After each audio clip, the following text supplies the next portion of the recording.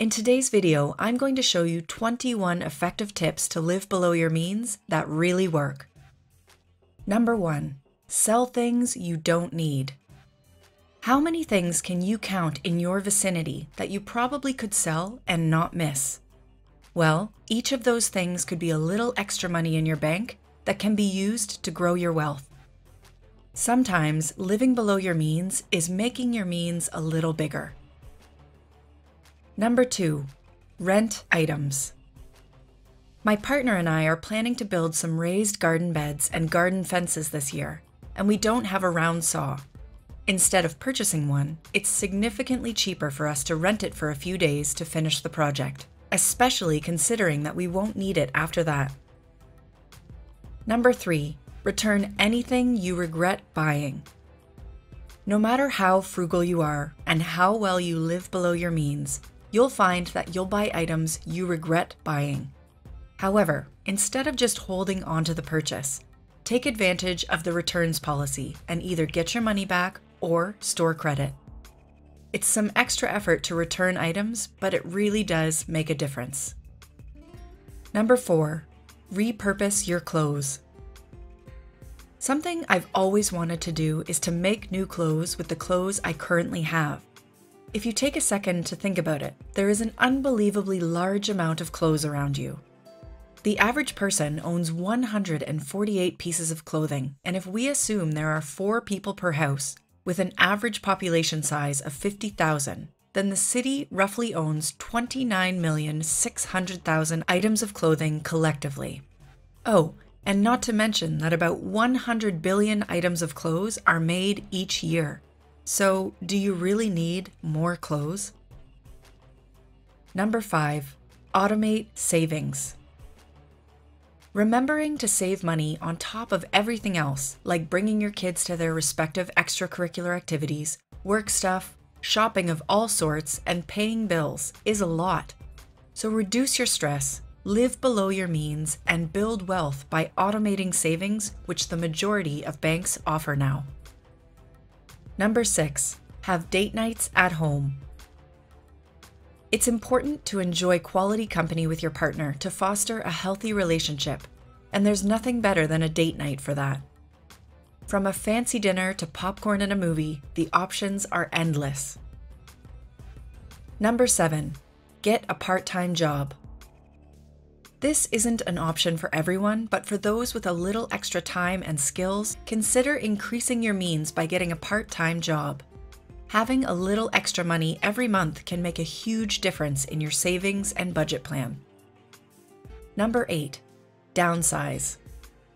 It doesn't look like the housing market is going to slow down at all, but that's not necessarily a bad thing. If you're looking to make some major savings and get your finances on track, consider downsizing your home temporarily. You'll get a boost from selling your home, and you'll have a much more affordable situation. Number 9. Limit your credit card usage. We all know the negative sides of credit cards, but we can't deny that they can be incredibly useful when used well. However, in a time when you're trying to live below your means, it's imperative to limit your credit card usage and stick to cash. Number 10. Use money-making apps. With technology growing, there are more and more ways for people to make some extra money through money-making apps. Some notable examples are Swagbucks, which primarily works by paying you for taking surveys, and Mistplay, which pays you to play games. I've used both of these, and while the earnings aren't amazingly quick, they can help pay for a tank of gas once a month, which is already a lot. Number 11. Grow your own veggies. I've been growing my own veggies for about 3 years now, and even though I'm in a northern climate, it's made substantial differences in our finances, since we essentially don't have to buy produce for 3+ months. In fact, it reduced our grocery bills by about 15 to 20%. That's like saving $60 on $400 worth of groceries. Number 12. Find low-cost entertainment. Living frugally doesn't mean not spending any money at all. It means making the most of your money, and sometimes buying slightly more expensive items with a one-time cost can help you save and live below your means. For example, my partner and I bought 2 blow-up kayaks, and it's provided endless entertainment for us for 2 summers already. So instead of eating out, drinking more frequently, or spending money in the city, we save by exploring amazing places near us. Number 13, reduce meat consumption. Meat is overrated. I know some may disagree, but when you start cooking with foods like beans, legumes, and tofu more frequently, you may quickly realize the amazing flavors you've been missing. One of my favorite dishes is a chili made by my partner that uses no meat, but lentils, black beans, and kidney beans. Number 14, wash your hair every other day. This really depends on your hair type, but chances are you can at least get away with 1 day without having to wash your hair. Initially, you'll find your hair is rather oily, but after just a few weeks, you'll notice your hair regulates itself. For some, they can even go several days before they have to wash their hair again. The great thing about this is that you can really save a lot of money on shampoo.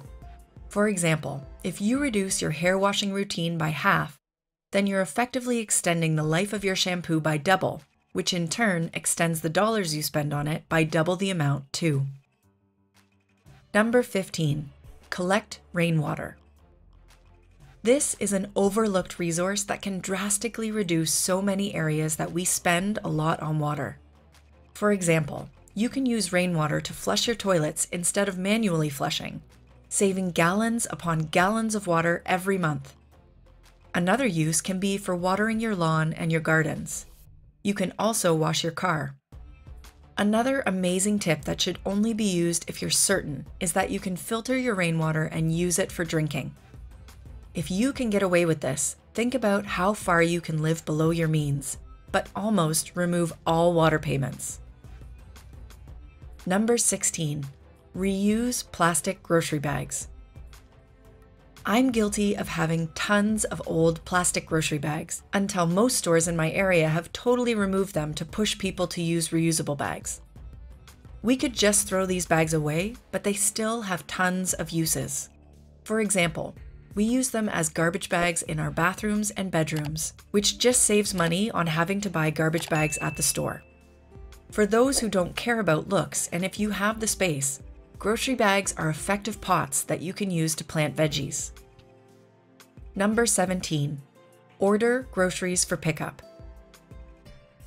My partner and I have been doing this for quite a few months now, and not only is it more convenient, but it also prevents us from buying anything unnecessary.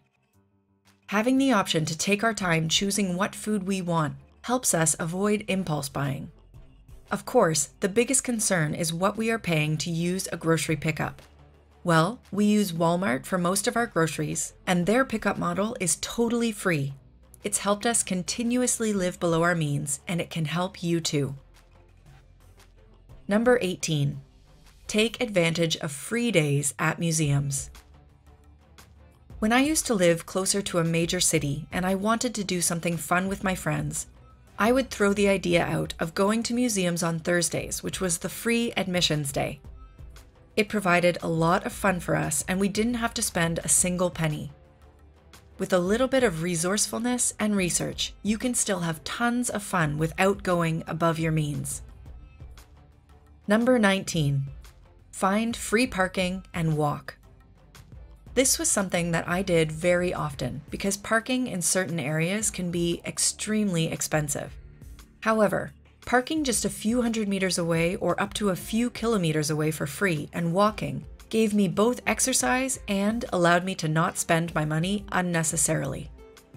The truth is that you always have to do a bit of extra work when you want to live below your means, but it's always worth it. Number 20. Only eat out with specials. One of the best deals was a half-price wing day at a restaurant nearby. This was the only time I really went out to eat with my friends, because we could eat to our heart's content without the guilty feeling of spending way more than we should. If you want to live below your means and don't want to give up eating out, always ask about the specials and only eat out on those days as a treat. Number 21. Enjoy cheap activities with friends. One of my favorite things to do with friends was play football, frisbee, or play volleyball at the beach. The best part was that it was loads of fun, took up the whole day, and since we packed our snacks, it was essentially free entertainment. It was perfect for living below my means while my budget was tight. Get creative with your friends and find fun ways to hang out without spending.